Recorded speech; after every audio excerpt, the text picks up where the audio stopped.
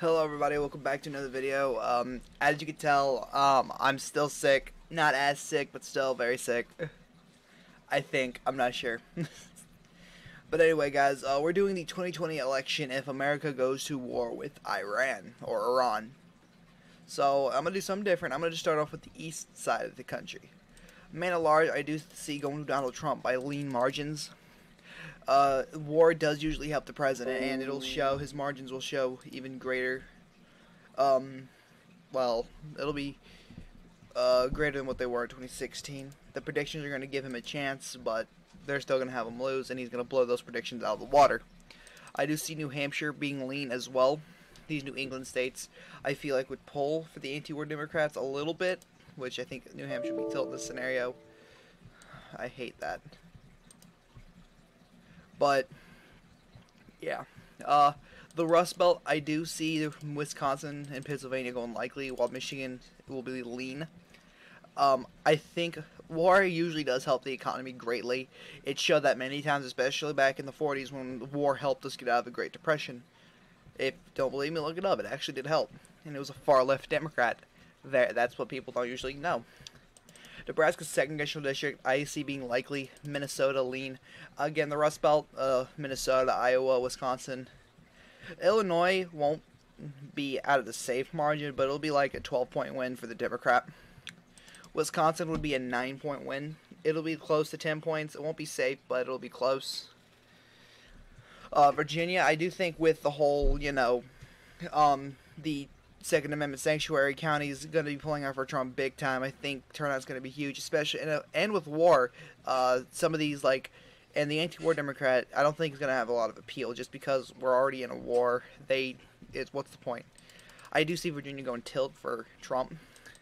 North Carolina, Georgia, and Florida, the Sun Belt's going to pull for Trump greatly, and Florida as well.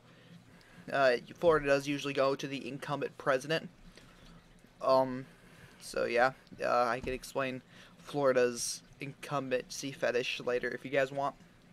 I do see Colorado going to Trump by tilt margins, in New Mexico as well. Arizona, I think, would be lean. Nevada would be lean as well. So the reason why I say I think the Southwest, I think they would pull out for Trump, just because the anti-war Democrat's not going to be progressive. I can already tell you that much. So you can already say goodbye to the progressive on Colorado. That only leaves the moderate Democrat vote, which isn't much. Ask Cory Gardner. And New Mexico, like, the Latinos are already going to pull out for Trump greatly just because of the approval rating, and the fact that he's gone. Sorry, I'm sick and my brain ain't working. The unemployment rating for Latinos is at a record low, so that's really going to help Trump, especially, and if we're at war, margins are just going to even help out. Arizona, Phoenix won't pull. A lot of the Phoenix Democrats won't pull out just because of the whole anti-war Democrat. Some moderate Democrats actually like the idea of going to war. That's just how I look at it. Same with Nevada, the Latinos, and Nevada really going to pull out for Trump. Oregon, I see going lean. This is a worst case scenario for Democrats if Oregon goes to lean.